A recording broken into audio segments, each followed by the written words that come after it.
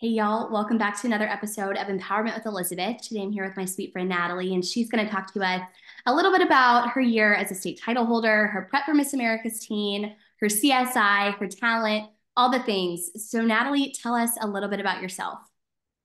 Hey guys, my name is Nataleigh Nix. If some of you may know, I'm Miss Mississippi's teen this year, and I have been super grateful to have been afforded this opportunity. I live in Madison, Mississippi. I'm currently a senior at Madison Central High School. I love to sing, dance, model, act, pretty much everything in the regard of the arts. That's what I love to do. So yeah. I love it. She does it all. She does it all. Okay, so talk about how you got into pageantry. Okay, so here's a funny story. Whenever I was, I think, four, my mom enrolled me in some sort of pageant, and I remember, I don't remember, but they remember they have a video of me running from each X on the stage and refusing to leave the stage. So Good. it's safe to say I did not win that pageant. But I was never the typical pageant girl. I never really saw myself getting into pageants. I watched Miss America a few times growing up, and that was pretty much it. But at one point, I had a friend who I sang in a trio with, and she was competing for Miss Mississippi, and she asked me to be her princess. And I said, okay, well, I'll do it. Why not? So I ended up doing that. I loved it.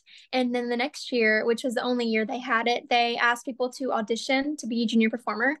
And I auditioned for that and did it. If you're not familiar with that, it's basically where whenever Miss Mississippi was televised, people got up and were able to sing and dance on live television and record a song. And so it was really fun.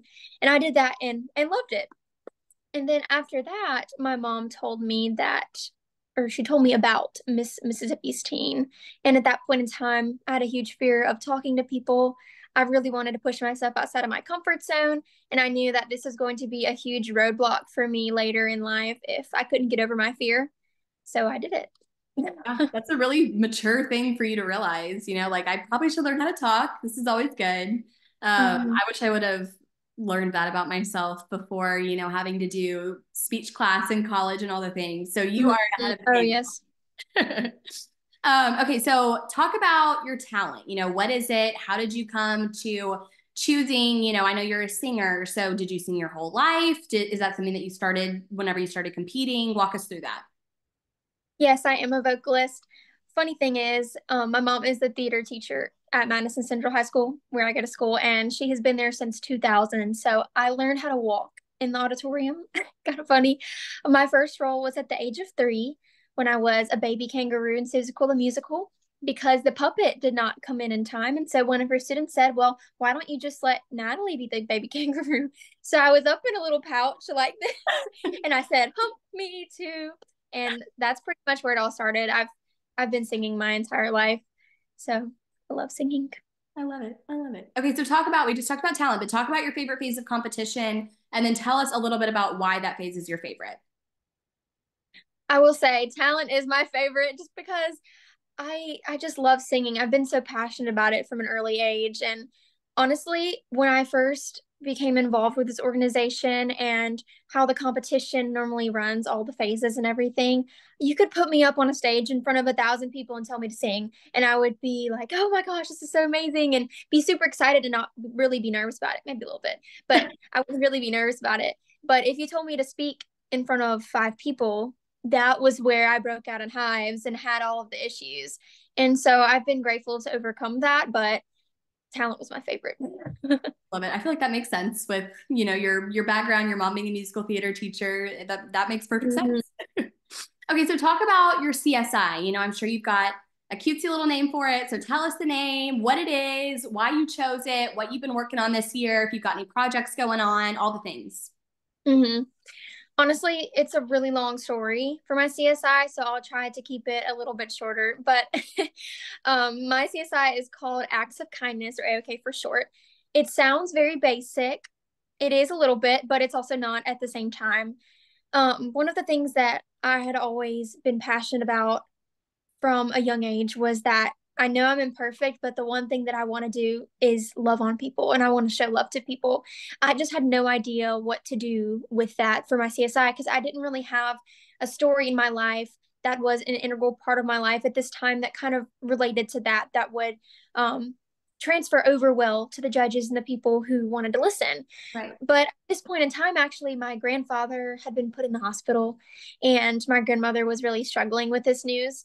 And I noticed that the staff at the hospital were very compassionate towards her. And their job was only to help him, but they really went above and beyond their job description to make her feel comfortable and to make her feel loved during this time. And I decided that this was exactly what I wanted to do.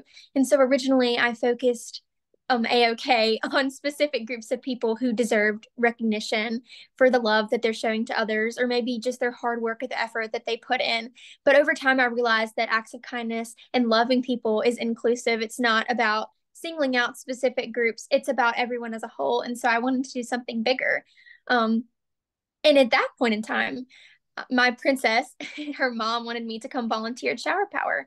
And I'd never been there before. If anybody's not familiar with Shower Power, they're a mobile shower unit, and they have a home too in the Metro Jackson area that the homeless population can come out every single Friday and get hot meals, shower, hygiene items, etc. And I remember the first time that I walked into Shower Power, I saw a young man in an army uniform. And I said something about it was so nice that he was volunteering or whatever. And they said, he's not a volunteer. And that really resonated with me. And I realized that this was my chance to make a difference and use AOK to help Shower Power. And so I basically had an AOK citywide donation 3 days. And I also had a percentage night at our Chick-fil-A in Madison, Mississippi, which is one of the busiest in the country. And I was able to raise over $1,000 and 1,000 donations for Shower Power, which was really exciting for me to be able to help them. And I've also been helping them out through other organizations that I'm involved with throughout this year too. And throughout my reign as Miss Mississippi's teen, I have been able to implement AOK, oh my gosh, from the top to the bottom of the state, which is incredible. But one last thing is that whenever I was implementing AOK, there was another aspect of it that eventually came in, and that was the mental health aspect. Mm-hmm. I didn't like to tell people, especially, and I didn't tell people until after 2 years of competing for Miss Mississippi's teen and being involved with the organization. But I struggled with social anxiety, which was me talking about my fear of talking to people, all that. And I was so afraid. But through promoting AOK, I realized that some of the fear I felt started to lessen. And so I started questioning myself, why is this? And it also obviously had to do with other aspects of being involved with the organization as well. But I started researching, and it turns out that performing acts of kindness releases the hormones oxytocin and serotonin in the brain, which are the love and confidence hormones. So whenever you are giving back to your community and doing an act of kindness, you're also giving back to yourself in the same way. And you're promoting like a healthier mindset, more positive, confident, all those things. And so it was really cool to be able to find out about this. And then after that, I made it my mission to also educate the younger generations about this and all generations as well. I love that. I love that. Yeah, that's so cool. And it's so true. I mean, like you do feel better, when you volunteer, Mm-hmm. you do something nice for somebody. So that makes perfect sense. And I love that you're tying that in too. Okay, so talk about this one's kind of a doozy. I won't lie to you. Talk Okay. about why you think the judges selected you to represent the state.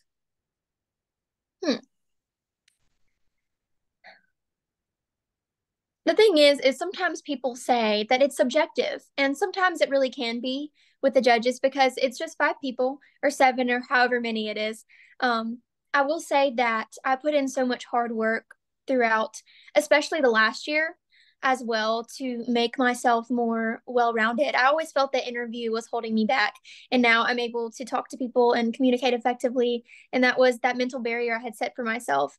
But I felt like I really broke free of those chains metaphorically that were holding me back. And so I was able to be a lot more well-rounded, more personable. So I think that that's probably why they chose me. I love that. I love that. Okay, so talk about your prep for Miss America's teen. Was it what you expected? Was it shocking? Walk us through all the details. Not really shocking, just very busy. Right. For interview, I've had countless mock interviews that I've been doing. If you follow me on my social media platforms, you could probably see that because I like to post them. I also have a mental management coach. I don't know why I just said coach. Um, but every other week, or sometimes it'll be every week, I'll meet with her and we'll discuss my goals. Sometimes have mock interviews that I don't really post as much, but I do that. For fitness, I mean, live a healthy lifestyle and work on my modeling. That's basically it. Workout, that sort of thing. On stage question kind of goes with interview as well. For talent, I practice with my voice teacher, and then evening gown is also walk as well. Besides that, I have been doing the sponsor visits, all of my appearances, which also factor into making me more well rounded, having those communication skills, connecting with people, that goes in, and working on my social media content too. Oh, and my wardrobe, all those alterations. I will say that is a little shocking. I didn't realize how many alterations I would have and how long those alterations would take. That's so valid. That's so valid. That's so funny. You're the first person to bring up alterations, but that's so true. That's a lot of time and money spent on that specific portion. But I mean, that is a big part. So absolutely. Okay, so final question. If you could give one piece of advice to a first year title holder, what would it be? There's so much I could say because I have so many things that I want to say, but if I could choose one, I would say to do something that you're afraid of every single day, or do something to push yourself out of your comfort zone every single day. Because if you're not doing something that you're afraid of, or you're not doing something that makes you feel uncomfortable, you're not going to grow at all. And it's okay to fail as long as you grow and improve from that, because it allows you to improve more than you ever would have if you just stayed comfortable. Yeah, I love that. Yeah, growth doesn't happen in your comfort zone. That's so true. Good wisdom. Good wisdom. Yay. Well, thank you so much, Nataleigh, for coming on and chatting with me. Again, I know that you're crazy busy prepping for Miss America's Teen. So I so appreciate you taking out time in your day to come chat with Of me. And course. just know that I'll be rooting you on along with obviously the rest of our state and cheering you on as you compete and represent Mississippi. And I know you're going to make our whole state proud. So go kill it next week and have a great rest of your day. And I will see the rest of you guys on our next episode. Bye, y'all.